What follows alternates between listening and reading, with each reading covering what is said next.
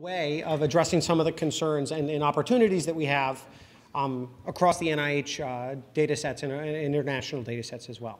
And that's really talking about this central server model. Really, multiple central servers is probably a more appropriate way of saying that. To begin, I just wanted to talk through, what are we trying to accomplish? And I think it's, David talked through this, so I sort of just stolen some of David's slides, although he added a bullet point on his newest version of slides, so this is 2 of 3. But I think the summary in the box is really the key piece. I mean, we want to make it possible for researchers, defined very broadly, not just geneticists, but biologists, clinicians, statisticians, to answer scientific questions about the relationships between DNA variation, inherited or potentially somatic in the cancer case, and human phenotypes. And there are a variety of things that we're going to need to be able to overcome that stop us from really achieving this today. I mean, one question, obviously, like why does this just work? And I think there are a couple of fundamental barriers. So one key barrier is that the disease data has been largely siloed. It's been analyzed, single samples or single sets of samples for a single disease, and there have not traditionally been any routes to access that data. There are very complicated technical confounders that we need to deal with across the data. So it's not as simple as simply me sharing my p-values or statistics at sites without having an enormous amount of quality control going on. And that, if you want to really have a distributed model, you have a huge educational burden or certainly analytic challenge of distributing methods that would do that. And that's something that has been technically limiting our ability to join data sets. There's also been, I think, historically a lack of sort of rigorous analytic methods that are instantiated in reliable, easy-to-use, scalable software. And that's turned to 2 things. I mean, it's been traditionally difficult for methods development individuals and analysts to access data. So, people who develop a very sophisticated method can't just get the data and run it and give you the results. Alternatively, many of the data holders find it very difficult to actually get the methods and run them. So this is sort of horribly disempowering from both perspectives. And then in general, when you get the methods and you have this and try to run it at scale, you have enormous scaling problems that should not be minimized. But I think one thing that's useful is just to say that, today these barriers are sort of largely gone. And I think that to some degree that's why we're discussing this, is because we actually have an opportunity to have a unified approach, to have a sort of a systematic way of looking at all the data together, where we think those barriers are no longer limiting. And there are a variety of reasons for this. One is that next-gen sequencing is a very different data type. So it's very different than traditionally candidate gene studies or even genome-wide association studies. It's a very intrinsically rich data type. It sort of it describes not intensity data in some probe that may or may not be well described. It's an actual read that you can align to the reference genome yourself. You can analyze it statistically because there are many reads per site. You can learn a lot about the data from the data itself. So that's a very important thing that's not transparent in genotype data as traditionally collected. And also, obviously, that we have enormous amounts of it. I mean, because sequencing is so cheap, we have 50,000 or 100,000 samples today, which we didn't have 5 years ago. So again, merging the data 5 years ago would not have yielded such a huge bounty of presumed scientific results. But today we sit in the situation where if we could just get it together and analyze it together, we all agree that we should learn a lot more than we're learning individually. Part of the data access problem, I know people are complaining about the data access challenges, but dbGaP has largely solved that. There's a single place that has most of the data for most of the funded data, at least through the NIH, and there are similar places internationally. So it could be worse. It could be sitting on individual hard drives from individual researchers with absolutely no ability to get the data. At least now we have a, maybe complicated, maybe arduous, but we do have a mechanism to go to a single source and download the data once we get approval. So we have this opportunity. You can imagine getting the data for all of the samples that were sequenced through the NIH. And we have a newer generation of analytic tools. And these are, I would say, significantly more powerful, more general than previous generations. I mean, it's clear today that we can integrate and harmonize data across multiple sequencing platforms, multiple different sites. So the 1,000 Genomes, for instance, has 3 years of sequencing data, many different platforms, many different centers. 6, 7 centers, depending on how you count it, 3 or 4 different sequencing technologies, each of which has 4 or 5 revisions within the time period that we sequenced.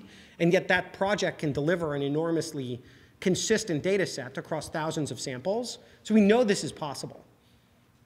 And then finally, in order to deal with the fact that we had this big data problem, we have tools now that actually run in a relatively automated fashion. So in principle, if I had the data, I could run my tools at scale to deal with hundreds of thousands of samples. So again, if we could just bring it all together, it would be possible to harmonize, to create a single universal data set across all the samples, and then we could presumably analyze this in some way if we understood the relationships of the constraints on the data use of that harmonized data. So obviously, I'm trying to sell an idea to people, and I think I'm going to describe how it might be implemented, what value it brings, and of course, it's not the only solution to the problem. It's an aspect, but I think it's one that's I'm trying to be as concrete as possible because I really think that today we could build such a thing. I mean, it's possible to do what I'm describing. So what does this central analysis server really provide? It provides a single aggregation of all of the data in one place, which is, and the data buying data is genetic data and some phenotype data. Not identifiable data, but data that would be useful for disease studies. It needs to provide a state-of-the-art computational environment and analysis tools of equivalent, if not best-in-class product for every part of the pipeline so that this is the place to go to analyze your data. That would be the idea, that it would be impossible to do better than it because it would be the best across an open environment. You could just do the best thing. And it could manage security, data use policies, individual access so that you knew for certain that the data was used in a way that was consistent with its consent when it was collected. I mean, we don't have to have an honor system. It can actually enforce that. And I think it is technically possible to build such a system. I mean, it's complicated, don't get me wrong, but it is technically possible. So how would you actually do this? So we have a very simple model. I mean, you basically want to say you have many different data sources. They act as primary data repositories. You're already doing a very good job of putting the data in one place and cataloging it, storing it, archiving it. There are many different places. There are international ones. There's dbGaP. There's individuals who might do sequencing. And then you have this thing that associates with it, a central analysis server that basically has 3 pieces. One piece needs to be some sort of secure sample manager. It doesn't want to store the primary data. What it wants to store is pointers to the primary data. How do I get this data when I need it? It needs to manage data at multiple levels, not just the pointers to the raw data, but every sort of derived data type from it. You have raw data, you have variants, you have summarized data, you have counts of the number of nonsense mutations across the whole cohort. And that data needs to be managed sort of at an atomic level with sharing and information at every one of those stages. And finally, you have some kind of cloud-like, although I think it doesn't matter really where it runs, some sort of next-generation data processing core. And this runs apps, tools that basically do alignment, that do variant calling, that do association statistics at the raw read level. And this needs to be some sort of extensible system so that people can submit apps and run them on the data, and that in principle you could do this. The product of that thing, although it looks like it's raining down, is this sort of quality-controlled variance. And the reason I think this is so important is that you really want a harmonized data product. You want, and I'll talk a little bit more about this, but I'll just say, what you really want is all the true positive variants across all the samples. And then for every sample, you want to know the genotypes and the likelihoods of those genotypes for every variant that you know of in the human population at every one of those sites. It's sort of a completely square matrix of sites by samples. And that would be the product, that you would have that as a raw data set from which you could slice individual pieces to do whatever analysis you wanted with some sort of extensible system like the iPhone, iTunes App Store, that it would do association, it could do digestion, and share that data in a very clean way with individuals who wanted to know what variants are known in a genome. You could do visualization. You could compute ancestry. You can do personal genomics. You could imagine doing any number of sort of analysis apps on top of that product. And so the server's goal isn't in some sense to be the single place to do everything. It's just an infrastructure to let us instantiate what we all want to collectively do and enforce the restrictions that we have agreed to for the data. So things that I think are important to emphasize about what are the opportunities for such a server. I think one thing is that the problem isn't the apps. We have lots of apps. And the problem isn't data. I mean, we have lots of data. The problem is that we don't have a platform infrastructure to put these things all together. So we need something that we're calling a platform that coordinates sample management. It knows where data lives. It knows where phenotypes are. It knows what phenotypes are associated with samples. It needs to enforce and understand data use policies for every sample and every user. Because it's not just samples. I mean, individuals have the right to use samples for certain purposes. It needs to understand what that means in some sort of way that is represented by a computer, could be enforced. And it needs to be able to execute applications that do a variety of the types of common analyses or data processing or quality control we all do at the scale of hundreds of thousands of samples. So one thing that I think is important and not widely appreciated when you start to think about this thing is that you want it to be continuously updating. It can't be a static thing that today I implemented the server and I press go and now I have a great data set and I can share this and it's some constant static entity. The thing needs to live and breathe, downloading samples all the time. If I sequence a sample today, I want it uploaded into this system tomorrow and I want to have it integrated with all the data so that I can understand the relationship of that sample with all my other data as soon as possible. It needs to be continuously managing that. And it's also not acceptable to have old methods or have samples that were run with different types of methods. You need it to be running best-in-class stuff all the time continuously. And finally, I think the other part of it is you really need applications for variation discovery in hundreds of thousands of samples. So this is sort of a technical thing that you can think about it as like a massive evolution of 1,000 genomes. What you want is this harmonized, error-corrected list of polymorphic sites.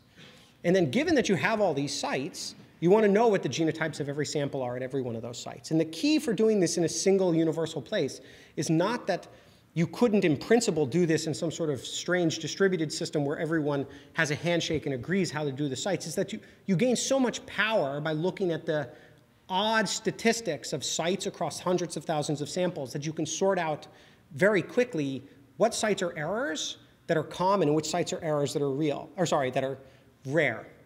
And so this is a way to ensure that we have the highest quality data by combining information across as many samples as possible. And who wants to spend their time, for instance, analyzing loss of function mutations that are completely dominated by errors? And the only way I know to get rid of those errors is to look at the properties of sites across many samples. And if you have rare sites that are at 1% frequency and you want to see it tens of or maybe hundreds of times to decide whether it's an error, you need hundreds of thousands of samples to do that. So very interesting things have come out of our discussions of what it would take to put all the data in one place and feel confident that the data could be analyzed in a way that wasn't violating the agreements on the data use policies of the samples themselves. So I think it's just useful to contrast, today we've sort of described this as you basically sign a piece of paper, you download your data, and you kind of hope for the best.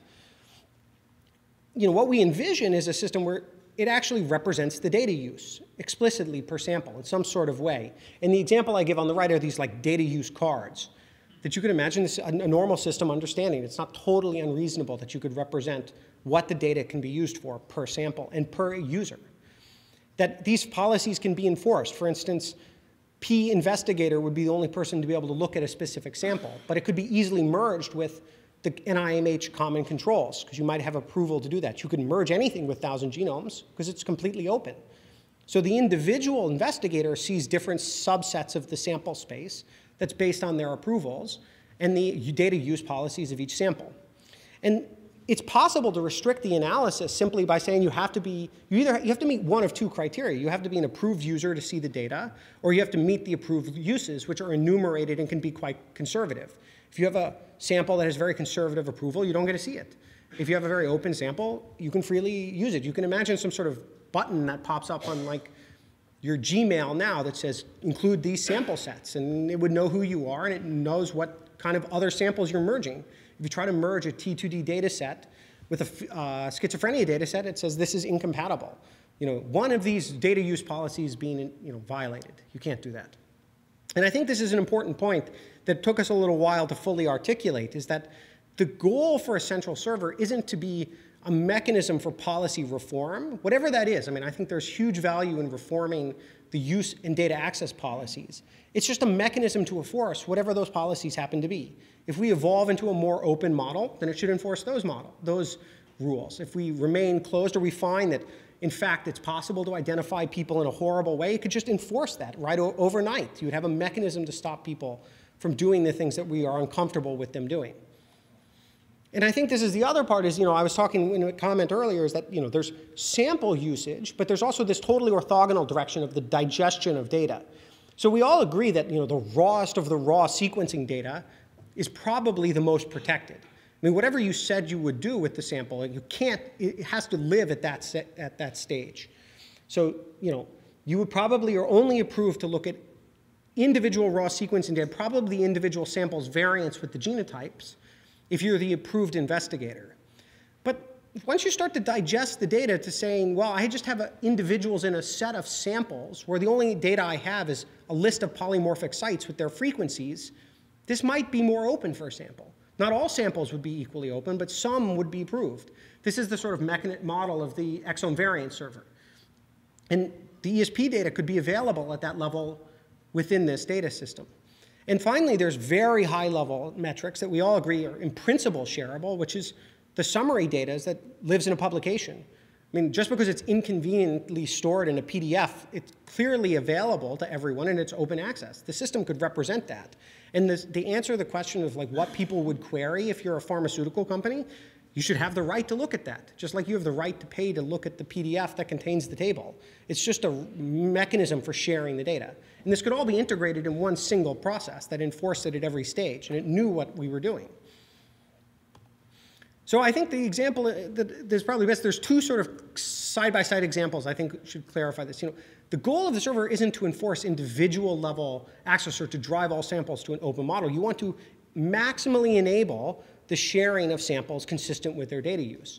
So a 1,000 genome sample uploaded to the server would be freely available at any stage. You could look at the individual reads if you wanted.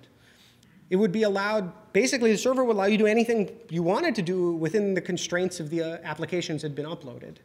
And it can be freely merged with other data sets. If I want to know the frequency of my variant that I discovered in my Mendelian consortia set, I could just look up the frequencies and all the genotype likelihoods of that site in the 1,000 genomes data for free. But we all agree we can obviously do that. The samples are consented to do that. It's just inconvenient even today to do. But a single-use sample, for instance, a schizophrenic sample that's only approved to an individual for non-commercial use would be highly restricted. You could upload it to the server, it could come in, you could benefit from all the analysis infrastructure. It would be jointly called with all the samples so that the error modeling was empowered. But that sample would only be visible to the individuals who were approved to use it, which would be the single investigator. And they could pull in any data sets that were equally valuable. You could merge in 1,000 genomes with that data set because the 1,000 genomes is freely available. But the other investigators couldn't merge your sample. You would be completely blind to that sample. And I think the important piece is that most samples really would fall in the middle. I mean, obviously, many samples are sort of intermediate consent. And if we could just know which were which, we could analyze our individual smaller sets of data in the presence of these massively empowering data sets. So some basic advantages. Why is this, I think, exciting? I mean, one is that it enhances the value of large, open, broadly consented samples. So the NIH controls, the 1,000 Genomes Project. If those were so trivially easy to access and merge into your data, then these would be hugely valuable things to invest in. We would see more samples with broad consent because they would be enormously valuable for all the other samples.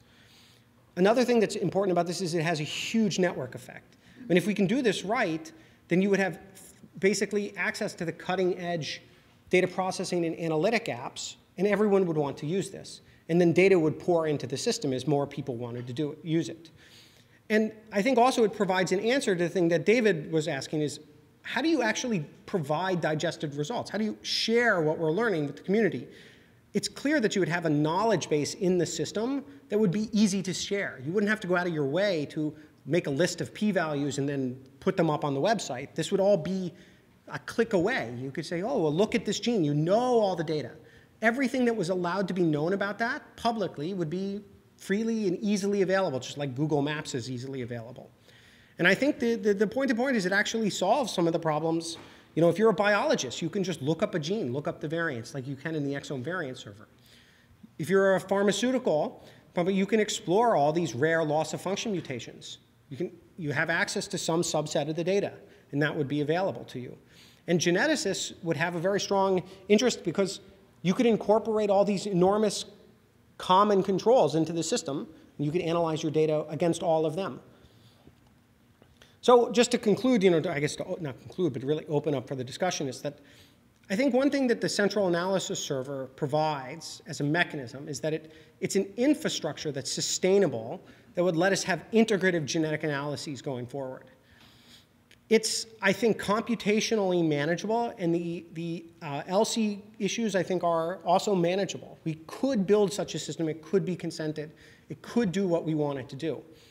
And I think a successful server would be immensely valuable, but it's a technical challenge to build it. So I don't think it would make sense to try to do it in just one place. We'd want multiple versions of it instantiated so that we could see which types of analyses and what type of infrastructure worked best. And you could easily imagine a diversity of these things for specific disease areas. You know, what might work very well for germline variation might work very badly for cancer. You wouldn't have to solve all things at all times. You just have an idea, and maybe we could share a common infrastructure. If you had a generic platform, you could have different apps in different places. That would allow us to do, basically to leverage all of the infrastructure, but have special things going for it at each individual place. So I think it's important just to say, you know, why would you want to build such a thing? I mean, I think as a biologist or a pharmaceutical rep, or, well, not a rep, but a researcher, somebody in biotech, it's a, you know, a comprehensive database of the variation. You know, geneticists get the largest data sets. Statistician can get data for their models. You can upload as a methods developer your app and have it run. You don't have to try to distribute it to every individual who wants to run it. If you can just get it running in this system, it'll run it for you. And then everyone can use your method. They can cite you, and you have, you know, thousands of users. And I think the final thing is that, you know, for the LC consideration, it actually understands the rules that are articulated for the samples and would enforce them. So you could say, we could actually say at a very fine resolution, this sample can be used for this, cannot be used for that, these users can use it, and we could actually benefit from all of that at a very fine-grained level. So that's basically my conclusions, is that I think we should take this opportunity seriously as something that would really transform how at least a large fraction of the community would do research in this area. I mean, it could be hugely valuable for us to build such a thing. Great, I will take questions. All right, I'll start with Ewan. So one experience of this is that, you know, when you get down right to the nitty-gritty, there's this whole business of a particular analysis for a particular run drops out a series of individuals or rows and drops out a series of columns, SNPs, before they go off and do whizzy thing Z. And then whizzy thing Z will often, you know, pop in a covariate or something like that in the p-value calculation. And so it ends up being, so in your model, this is kind of it's quite hard to make all of those decisions kind of generic. Do you know what I mean? They're not only unique to the data set, but it's almost unique to that little round of analysis. And although there's a kind of generic core to it, the details are kind of specific. So have you thought that through? Is that a problem or not a problem? How does one handle this kind of scenario? Sure. So my feeling would be, you know, so for some things we can clearly benefit from the full scale of the data. So for instance, SNP calling or indel calling can look across all samples and be beneficial. I could see that developing specific covariates for the exact data sets that you merged in would be potentially better than a universal set of covariates for correction. But I think that that would be something that the app layer would manage. You would have some PCA tool, and you could run that on your data, and it could do exactly what you wanted it to do. And I think that's completely computationally tractable to do that. So, okay, so I mean, I was thinking more about covariate modeling the phenotypes, not covariates on the calling and the genotypes and that sort of thing. But from your view, in some sense, the app infrastructure, which sounds more like a virtual machine, would have full access to whatever the researcher wanted to have at that particular time. Right. So there would be some serious process of vetting those tools. I think you couldn't just upload it for free and just run it. You'd really have to say this would meet some minimum criteria, much like I think Apple is doing with iTunes and apps. I mean, you just you're distributing these things to other individuals. It's not, you have to make sure that they pass minimum criteria. And those criteria are going to be scalability, safety, you have to look at the code to see what it's doing, because you don't want it to sort of bring down your computing infrastructure. All right? So Mark, I'm just wondering and trying to understand this in some more detail. Two questions that different investigators or consumers of this information will come in with different needs and probably very different computational burdens. Some would be quick and easy, some could be quite protracted. And I don't know how you see managing that and who adjudicates that, whether you thought about it. Yeah, so I would say one of the big heavy lifting pieces is this thing in blue. Working with the raw next-gen sequencing data and analyzing across samples. Yeah. If you imagine that that's where most of the heavy lifting is, I think that's already well tractable today. To get into that bucket, and that's why I actually put this little separate piece of like analysis apps versus NGS apps. The NGS apps would need more serious efficiency testing to go into the system, because I think it could bring down the compute. But analysis apps are pretty cheap. I mean, it's relatively inexpensive once you have genotypes and sites to do lots of different types of analyses with relatively little compute.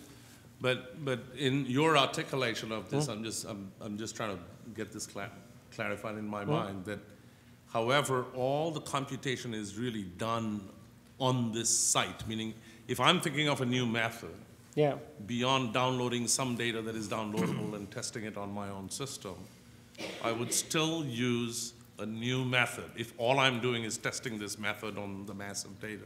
Yeah, so the developer's toolkit is like, how do I, as an individual methods developer, test something, given that the actual infrastructure it's going to run on is far away from me and is protected? Usually this is just some sort of virtual machine you can download that's like a microcosm of the full system, and you can develop in it. So like, if you want to develop for the iPhone, you don't develop on an iPhone. You have this fake software simulation of an iPhone, and you develop in it, and that's what you would have to do. So imagine pulling down, it would represent some fraction of 1,000 genomes data.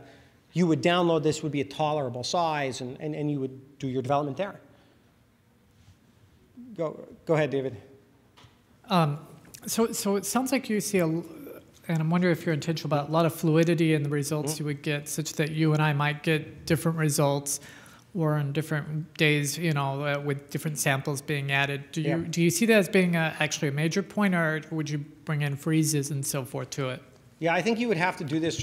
I think it would be intolerable if it were if you never had any freezes, so that you never could analyze a single data set. I think that the freezes could be done at this sort of QC variant level, which would cost relatively little. Enormously large data sets are under terabytes for variants and genotypes, and I think that would be totally doable. I think it's worth thinking about our different audiences as we return to this. Like, there's the fact that for people there's a community of people who are apps, if you want to call it this here, apps developers. I actually think the challenges everybody's raising are very real. Of like, how would you know that they didn't develop first of all, how would you vet the apps? How would you know they weren't going to violate security? How would you know they weren't going to screw up your compute and cost you a lot of money? Presumably there are people who could help with that, because there is this whole incredibly dynamic apps development ecosystem right now, so maybe we could learn. But that might not be the first thing you layered on, because your methods developers could still access data. it's because you know where the data is and we're streamlining data access. It's actually all the people who are not statistical geneticists and who are not methods developer who are now completely hamstrung. Because if you're not actually, I mean, the thing we hear most often is, A, I can't get the data, but B, even if I got it, it breaks my computer.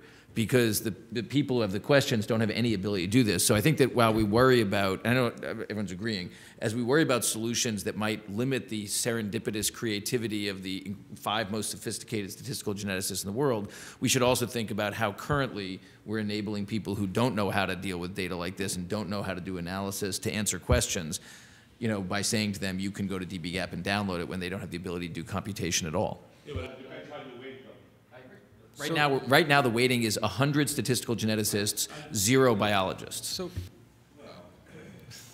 So I think there is the issue of the process to get an app in, and I like most of this, except I'm worried about the part of how we go from one set of apps to the next set of apps, because there is going to be cost in getting those apps in. And the problem is, most of what we do right now in the analysis of these data is not cut and dried. Yeah. And there's a certain amount of time in between someone developing a method and other people have to use that method before anybody is going to agree that it's sort of state of the art. And so how you make that change over time without getting too conservative, yeah, and therefore getting stuck with old methods that really you don't want, versus changing so quickly that you've wasted time changing to a new method that it turns out really isn't that good after all. Yeah. That's a hard part, I think. I can give you a concrete example. You know, it would be entirely possible to run, you know, just to be very technical, you could run a sandboxed version of R in the system that would have, you know, isolated to some virtual machine. It absolutely only had access to the data. It would be impossible to get outside of it, at least to the best that we could do in any reasonable system. And you could do whatever you wanted in that thing. You could break it. You could do. There are ways to handle that. I would imagine that that's what I would want. I don't, you know, I would want free. But I think a better answer to Mike here is that this isn't the only solution. This isn't in opposition to your standard way of operating, which is I'm going to download my 6 data sets that I really know about, have them locally, and do my own thing. It's not an you know, it's this idea that these solutions are in opposition. I think causes and tension that we don't need to have. Yeah. Right? So having a central server does not preclude traditional local analysis. So in the back, and then to Gonzalo. So I was running with you. I was like, yeah. I think this is a great idea. Good. and then you lost me at the apps. Okay. And let me explain why. So in a sense, the model starts as some type of a shared computing resource. So we're basically going back to old school shared time, you know, computing systems, which that's fine. That's where we're going anyway. And I think this is great. I'm really hesitant to pigeonhole people into a particular language and a particular software architecture. You mean like a programming language? Well, not even necessarily a programming language, just whatever your architecture is for the apps, that's going to limit what people can build. And so I liked it when you started to say that, you know, there was the potential for virtualization and allowing people to have space and computing time on here. I guess the big question that comes with this is, who pays for this at that point? Because this is a non-trivial amount of computing space, and if it's constantly evolving and you need to have a whole series of engineers to maintain it and manage it and then eventually update it. I guess I mean, you know, ideally you would. So I guess there are 2 questions. You know, one is how bad is the computational burden? I mean, and I can answer that to some degree. You know, as a test, just to sort of proof of concept, we recalled 16,000 exomes last week. Single unified process, which is the large, expensive piece, and you know, it takes on the order of a couple thousand CPU days. So this is not so expensive, given that CPU days in a non-efficient environment are like on a couple of dollars a CPU day. Data processing, you know, this is hundreds of thousands of CPU days. So you're not talking enormous amounts of money relative to the investment that we put into the data itself. I think the point is but also that's if somebody has a very efficient version. I think the point that's being raised, and I think the answer is we don't have an answer. Yeah. Okay. Is if when you raise this apps idea, if someone were to bring in an app and it were to all of a sudden set off some process, having the limitations on the thing that was going to cost $1 billion worth of computing, who's going to pay for that? Yeah. And that's a business model question, and what, But that's an important thing. It is.